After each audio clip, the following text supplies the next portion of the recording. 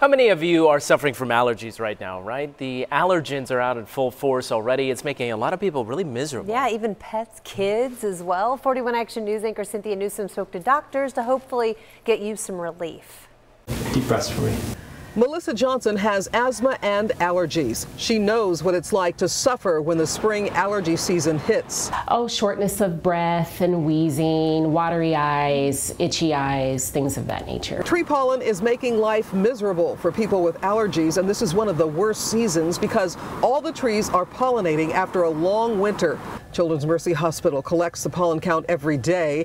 Allergy specialist Dr. Jay Portnoy said the pollen count is astronomically high. The mere presence of having that many particles in the air is enough to trigger an irritation effect in your eyes and cause eye symptoms. Itchy, watery eyes, you feel like you have to rub them, you're squinting.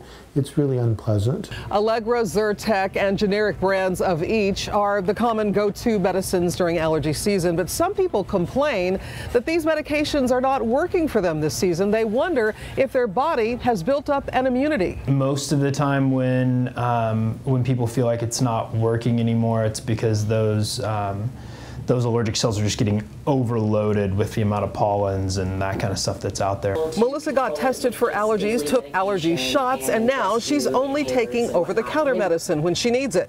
She notices other people suffering and remembers when she was in the same boat. I'm not missing that. I'm definitely not.